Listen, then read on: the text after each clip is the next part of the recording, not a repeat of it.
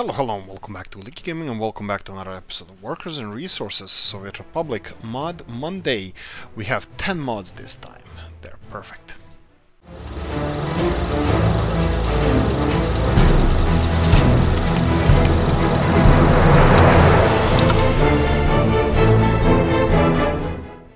Right, we all know it's BS, but disclaimer straight away, these mods are really amazing. I'm able to cover some of them, not all of them. There's over 50 mods released in the last 7 days. Go check them out.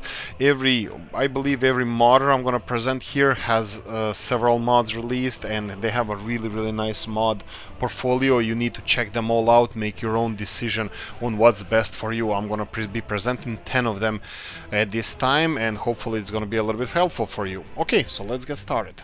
In a new model of these Mod Mondays, I'm going to be comparing them to the vanilla buildings and how do they compare price-wise and capacities and this kind of thing. So it's going to be a little bit more educational, hopefully. So let's get started. Mr. Toprus' warehouse pack made by Toprus 100. This is a small pack, includes 5 warehouses with track connections. They range from very small to very large ones. They are loosely inspired by storage following units in order. You have the description there. You can check it out what they store there. I'm gonna present some of them and compare them to the vanilla building. So the only vanilla building that has comparable storage with similar capacities would be one of these guys. So probably I would say this second biggest storage would be more comparable, or this vanilla would fit in between these two. So you have something a little bit bigger, you have something a little bit smaller as well, all connected to the railway stations. You can see capacities here with let's say crops first. These are 520 tons, which is again in between these two. Construction-wise, if we go to our mod section and we scroll all the way to the back, let me real quickly find these warehouses. They require, this is the vanilla, and what vanilla requires, you have here all in all 23 tons of concrete plus the ones that you require here altogether. 28 tons of boards, 44 tons of bricks, 10 tons of steel, more or less, and equivalent of the mod for Mr. Toprus here would be, one second, here we go, this is the biggest one, it has 43 tons of steel. A little bit smaller one would be this one, this is 8.9 tons of steel, so it would be a little bit less steel, a little bit less bricks, a little bit a lot more concrete, and a lot more gravel and a lot more asphalt to be constructed. So Mr. Toprus' warehouse is a little bit more intensive on concrete side. So there we go. So this is something that would be in the middle. So we would have 2 bigger and 3 smaller warehouses compared to vanilla ones. Let's move on. Okay, so I'm gonna be butchering this one. This is a vehicle section. We have vehicles on the left hand side. These are the modded ones. On the right hand side we have the vanilla ones. We're gonna compare them, how they go. It's gonna be first Kraz 258Z and Tatra 141 by Mr. Ayodar. I believe that's pronunciation of this name. If I'm wrong, I'm sorry about this. Hit the comment section, spill your hate. We're gonna be presenting only 4 of those. We're gonna focus on the other one later on. So these vehicles are around 30 and 40 or 30 and 40 ton capacity respectable, watching at the capacities for steel and aluminium. So 2 30 tons and 2 40 ton vehicles with their respectable low whatever vehicles there, so they cargo space in there. So we have 4 of those, and they are 30 and 40 tons respectively. The only vanilla vehicles that can cope similarly would be the KMZ 5410s. They are really cool, and the Romanian ones, they have 18 tons of steel, which is less than half capacity of the big ones. Now price wise, if you go to open hull ones and scroll all the way in the back where our mods are located, you can see that they are around 20, smaller ones for around 16,000 rubles in the beginning of the game. Bigger ones are a little bit more expensive. Soviet vehicles are expensive than Czech ones as well. If you scroll and see bigger ones on our side, that would be KMZ, it's half the price. So and the bigger one would be Romanian one. Again, it's half the price of the big ones, but they are definitely competitive in price. They're quite expensive, so heads up if you're gonna go for those. You can check out this mod in the description of the video. Right, now you're gonna have, we're gonna go for the second vehicle here. We have this, you're gonna hear me butchering some Russian language, even though I can read Cyrillic really badly. I'm gonna try it because the whole description is in Cyrillic. Karьерный-самосвал. Okay, I'm gonna say that this is the vehicle. You can see here in Cyrillic. I'm really bad at it. I'm sorry about this. It goes 70 kilometers per hour. I believe this is the this is a Soviet vehicle. You can see it here with that would be under dumpers. I believe we can go under dumpers and all the way in the back. Costs 16,000 rubles. It has capacity of 70 tons of loose cargo. You can check it on the right hand side. The comparable vehicle we have will be BZ252 dumper, which has almost 3 times less capacity, and the price wise they are comparable. Even the bigger one is a little bit cheaper. So if you prefer something that is affordable, that has enormous capacity and even speed is a little bit high, 70 kilometers per hour, you have that option. I'm not sure if I'm going to be using this vehicle because I think it's overpowered compared to the price, but there you go, you have options. I think this mod looks really nice, and I definitely would like to see how you guys implement it in your gameplay. You can see this mod in the description of the video. Okay, continuing on, Mr. Prosectom. Mr. Prosectom made a Czech railway station set. He did before a lot of mods, so check out his mods as well. He does a really nice mod, really nice work with these mods. So on the left hand side we have 4 different stations, and we have adjacent buildings, 6 of them in all together, so you can combine them as you wish. Initially you don't need these people here. They don't, I'm not really sure what they actually do. It could be like a town hall or something, but they don't seem to be doing a lot. There's no collisions to these buildings as far as I know. You can see this. I'm gonna just go in the mod section here, and we're gonna go and work with some of these buildings. For example, you can see that you can place them anywhere you want. This is really good because then you can actually make this look really nice. And the stations, of course, I'm gonna represent them. We have 1 rail, 2 rails, 3 rails and 5 rails. 1 rail would be this one, of course, and you have 2 rails over here. Bear in mind that 2 rails, 3 rails and 5 rails, they have a bus station as well, so they double up as a bus station. Now capacities, let me just real quickly check this for you. If we go to mods, we have capacities here for the railroad stations. Here we go. 500, 300, 100 and 200 passengers respectively. Unfortunately this is number 1, number 2, number 3 and 4, so this is 500 is the maximum capacity of the big station. They look fabulous, they look really cool. Check them out. Comparable to the stations that we already have in vanilla game, they compare like this. We have 1,500 people and 600 people respectively station, and the price for constructing them, since the smaller one is the only one that is comparable to these, obviously they take a lot less space, and also they have much, well, they take a lot of more space and they have much less capacity. Now in order to construct them, you're gonna see one more time here, we're gonna have the platforms on the left hand side. This is the more expensive one. It requires 19 tons of steel, 55 tons of concrete and 42 tons of gravel, which is exponentially more than the one that we have in game. So this is definitely not a cheat mod by any means. This is extremely expensive mod if you want to build it, but it's really nice and detailed. This is something that I'm going to be using myself. Check out the link in description. Okay, we have Mr. Wizard, Mr. Novu, making something again. So these are little village huts, as you can see them, little hostels. This is hostel, this is normal residential housing. I present these because we are currently building in my Let's Plays, we are building a wooden city, and I wanted to present these little wooden hostels. One of them is actually a residential area, the other one is hostel for students. So 25 people capacity, 3 floors high. Let's say that they are 4 apartments on each floor and 2 of them on the bottom floor. That would be 10 apartments. This is more than realistic. I would say that it would be realistic capacity, people capacity. For students it could be higher because students usually wouldn't be. They take less space.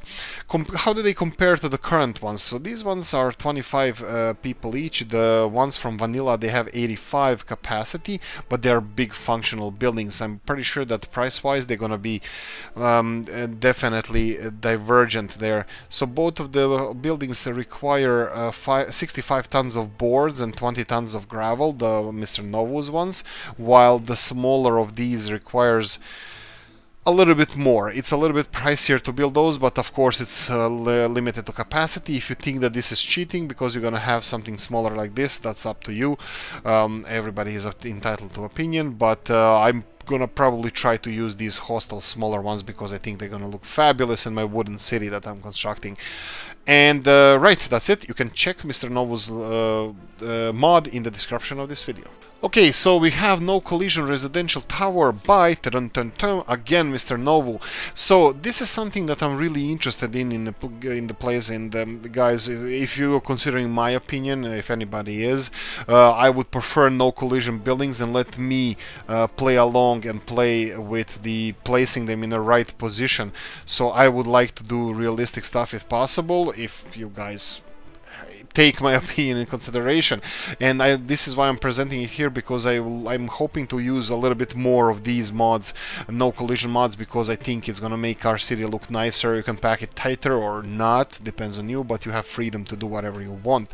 Now this is a set of 6 different buildings from 130, 112, 107, 80, 80 and 75 people capacity respectively for all these 6 buildings. They look quite nice. They have a nice details on the edge of the buildings, windows, arches, everything looks really nice and realistic. I'm a big fan of Mr. Novus' work. And how do they compare to something from the vanilla game we have several different buildings here. As you can see, how do they look comparable to that? How much is the footprint? And capacities would be more or less similar, 137, 40, 138. It's just over 100 people. These guys take a little bit less space and they're a little bit taller, which is quite realistic. And I quite like it. So comparable, this big building that has 130 people capacity, as you can see it here, would require, that would be the one over here. In comparable building, this would be 137 flats prefab number 3. So we have this building that requires 72 tons of prefab panels. This one doesn't require any prefab panels, but it requires more steel. It requires a lot of boards, while the prefab panel one doesn't require any boards. But this one requires a lot of bricks, so bricks and boards are basis for construction. They both require same amount of gravel and concrete. You can find the link to this mod, to this Mr. Novus wonderful mod, in the description of the video. Here we go, Mr. Legend Gamer Music School. Music School in Pripyat. The model is honestly steal from one site of open source models. 23 cleaners, 1 security redneck, 25 teachers. Teachers in our thriving socialist homeland can easily handle 40 school children at a time. I agree with this. In socialism we actually had the single school that had 2 different shifts from 7 and even earlier than 7 in the morning would start, and the second shift would be around 1 to 2 o'clock they would start, and one school would handle 2 different shifts and a lot of students. We had between 30 and 40 students where I grew up per class, so around closer to 30, 32 to 35 would be an average, but I wouldn't be surprised 40 of them. So obviously this means that this capacity is huge for this music school, and I don't think this is unrealistic. This is how it was where I came from. So they would be, this is Pripyat school, of course this is iconic structure if you ever played games like Stalker and you know what Pripyat is. How does it compare to the vanilla school? It has more teachers, it has more cleaners or staff, and it definitely can service more people. It would be more children, it would be much more children. I'm gonna leave you to discover this. This is something I will definitely use, as I believe that this is quite realistic, and of course it's iconic building. And how does it compare construction wise to what we have here in vanilla section? So we have a Muzikalnaya Shkola would be translation, I believe, or proper, not really proper, or me desperately trying to read Russian, Kalnaya Shkola. And compare the structure compared to the normal building is a little bit less steel, a little bit less boards, It doesn't require any asphalt, which is strange. I think I would put asphalt anyway there. And it requires less gravel, and it requires less bricks. So almost everything is less than vanilla building. To be honest, they might be... Maybe it should be a little bit more expensive, but it's not gonna stop me. It's definitely beautiful building, beautiful mod, and I'm definitely gonna be using it. If you wanna check out this mod and other mods from Mr. Legend Gamer, check out the description of the video where the link to this mod is linked. Let's move on. Mr. Billman007, this is gonna be another butchering of Russian language because unfortunately I'm not that fluent as I like to pretend I am. So this is Жилые, дома, серии 114-71-9 or 9 этажные bashni. So rough translation, I'm gonna guess it because it's a Slavic language. This is a livable or living home series 114-71, 9 etaja would be the levels, 9 floors. And these are the buildings that you can see here on the left hand side, 115 and 98 respectively. Let me just check because they have different capacities. The one on the right, which is obviously a smaller one, has bigger capacity and better living conditions, which is kind of surprising, I have to say. But this is something that caught my eye, this mod, and I kind of like it because I don't want to go into megalomania again after Canberra Republic, but these kind of buildings 9 stories high and less would definitely be something I prefer recently. How does it compare to something similar? So you have similar building would be vanilla one, which has less of a footprint for the same capacity. So on that front, definitely it doesn't cheat. It's not a cheat. And construction wise, let's go and check out how the building copes with the cheating set. The smaller one for some reason requires more materials to be built, and I'm gonna be using it actually a little bit more bricks, a little bit more boards, but a little bit less concrete. So let's compare it to this one. So we have the vanilla one, similar size. Let's go for this similar size. So prefab panels 51 tons and 5 tons of steel. The in-game one requires much more steel than the vanilla one. It doesn't require gravel, which is interesting. I think it should be included, but it doesn't require prefab panels. It requires a lot more bricks and a lot of concrete. I think this is definitely not in a zone of cheating by any means necessary. This building is not cheap. Vanilla one is much cheaper than the one. Anyway, link in the description. Mr. Bremerd, Soviet Palace of Sports, what is it? Yeah, you can read that in the description of the video. This is his model. This is a new thing. This is a really it says here Dvorec Sporta Yonosti. Okay, so this is the building he created. It has Soviet iconography, similar to what we have in Pripyat buildings as well, but it's quite common elsewhere. So this is Palace of Sports. It would be considered like a huge big gym.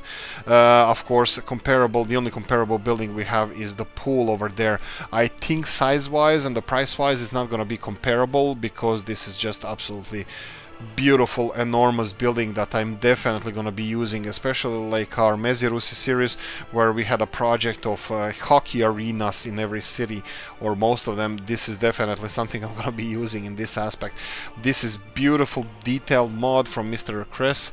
You can check it in the description of the video, and let's compare it how it compares construction-wise with the building from vanilla. Here we have Soviet Palace of Sports. So let's take one of the pools here that we are trying to construct here, and you can see here it requires 253 tons of concrete and 84 tons of steel. Compared to the pool we have, it's more or less 10 times more than 10 times both of those things. I believe it should contain bricks, asphalt, gravel and that other stuff, but this is definitely gonna raise the price quite high of this construction.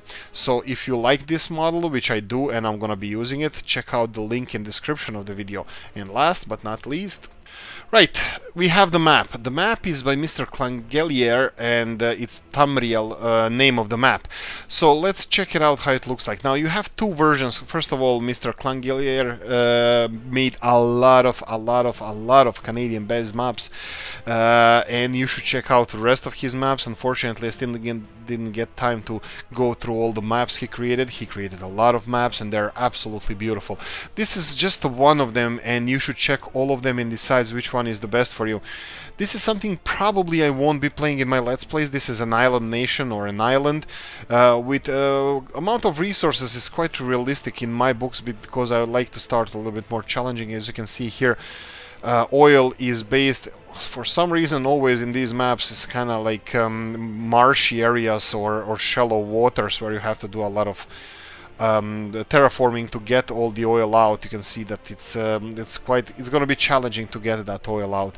You have small resources of uranium and coal. Coal is, interestingly, there's not a lot of it, so that's going to be a struggle, and even less bauxite. So if you want to play this map, you're going to have to fight for it. Now this is going to be also challenging, where this is an island. There's no border crossings. Everything that you're going to get is going to have to be from outside, and you're going to have to produce your electricity straight away from the get-go.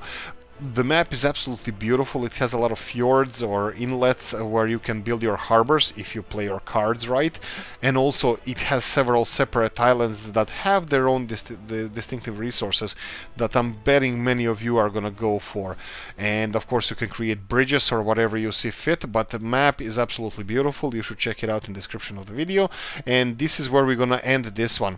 So this is 10 mods. It's a little bit more than usual. I hope you guys enjoyed this. If you did, press the like button. Let me know what you think about this model, comparing the buildings to the vanilla ones, and how you can use it, and what's my personal opinion of if they are cheaty or not, which I'm using cheaty buildings all the time, so I don't mind that, but I can give you my personal advice. Like, subscribe, notification bell, ring it. Let me know what you think about this. What do you think about the mods? What's your favorite one? Mr. Chris definitely steals my favorite one with this arena. I will be using the hell out of this one.